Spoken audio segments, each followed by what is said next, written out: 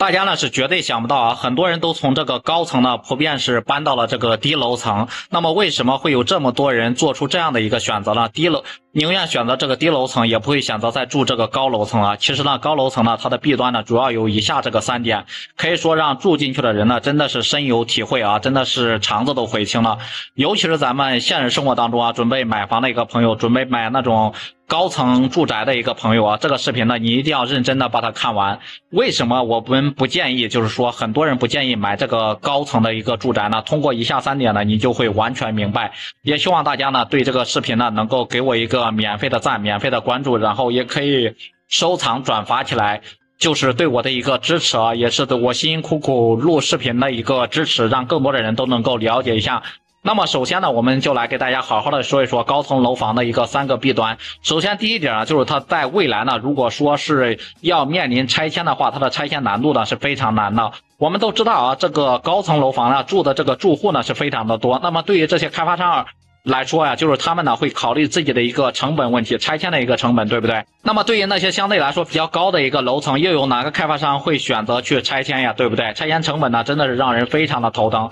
所以说未来拆迁呀，就是这个问题，就是这个方面来说是非常的难的。那么第二点就是高层楼房相对来说呀，未来就是它如果你想置换，想去变现，想卖出去的话也是非常的难的。随着人们生活的一个压力越来越大，很多人呢他不愿意住这个高层楼房。打个比方说啊，我们平时就是坐这个电梯上下班，接这个孩子，包括接这个孩子上学，就是因为这个电梯的问题啊，它是有那个寿命的，而且呢等电梯的时间是特别的长。也就是说呢，一旦我们在这个高楼层里面住个10来年之后呢，就是这个电梯呢很可能会出现一个维修的一个问题啊，而且呢万一就是这个电梯停电，那真的是要哭晕在这个楼道里，哭晕在这个厕所里面啊。就是平时呢上下班等这个电梯的时间也是特别的漫长，基本上很多人呢上下班上学呢都会因为这个等电梯太长而出现迟到的一个问题，真的是非常麻烦的一个事儿啊。所以说呢，就是因为这一点问题啊，也让很多人呢不喜欢住这个太高的一个楼层。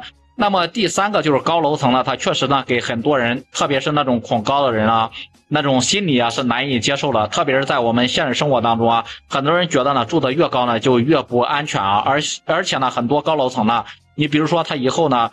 出现这个火灾，消防呢救援呢那种云梯呢只能够达到10几层16层嘛，你像30、40层那种高层住宅怎么救援呀？就是想想都有点绝望。包括南京的那种火灾那种发生的一个事故也都是历历在目啊。再加上住得高，你虽然说看得远望得远视野好，但是给人一种压抑感呢，很多人就根本不敢去那个阳台，不敢去那种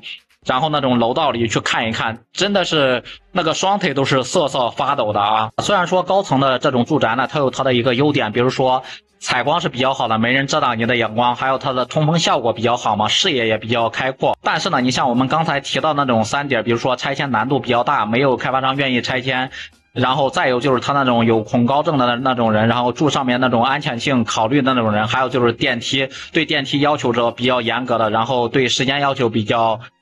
严的这些人，然后出门比较多的一些朋友，可能就会感觉非常的不方便啊。以上这3点呢，就是我们说的高层楼房的3个弊端。大家认为我说的对不对？说的有没有道理呢？如果说你现在去买房，你会选择买那种高楼层还是低楼层呢？也欢迎在评论区里面留言讨论。好了，本期视频就和大家分享到这里，我们下期视频再见。